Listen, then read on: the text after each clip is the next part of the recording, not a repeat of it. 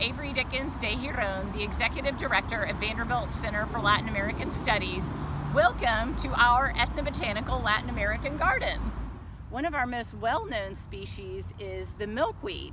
Now, this species of milkweed is native to Mexico and the Caribbean, and so it's slightly different from the North American milkweed that grows here naturally. This one is known as the blood flower, and you can tell it's just got very beautiful flowers that attract monarchs. So milkweeds and monarchs have a symbiotic relationship. The butterflies will drink the nectar from the flowers and so will pollinate the milkweed plants. And the butterflies will lay eggs on these leaves of the monarch plant. And then when the caterpillars hatch from the eggs, they eat the leaves of the plant. Now, it turns out that the sap of the milkweed plants, which if you look closely, it's very white and milky, so the reason why we call milkweeds milkweeds, but it also turns out that the sap has a very bitter taste. It's toxic, and so that makes the caterpillars taste bad to birds or other predators that they might have, and so helps them live longer.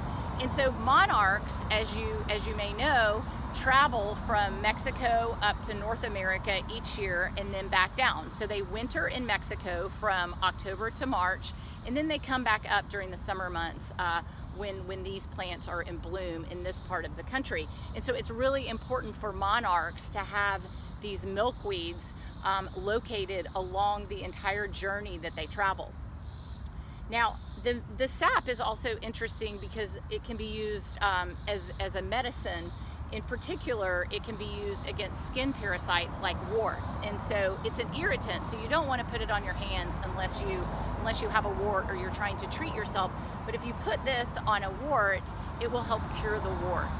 And that is just one of the many interesting uses of the milkweed plant. The Latin American Ethnobotanical Garden was created by Vanderbilt Center for Latin American Studies in 2017. To learn more, visit us online at vanderbilt.edu/CLAS and follow along with the garden on Instagram.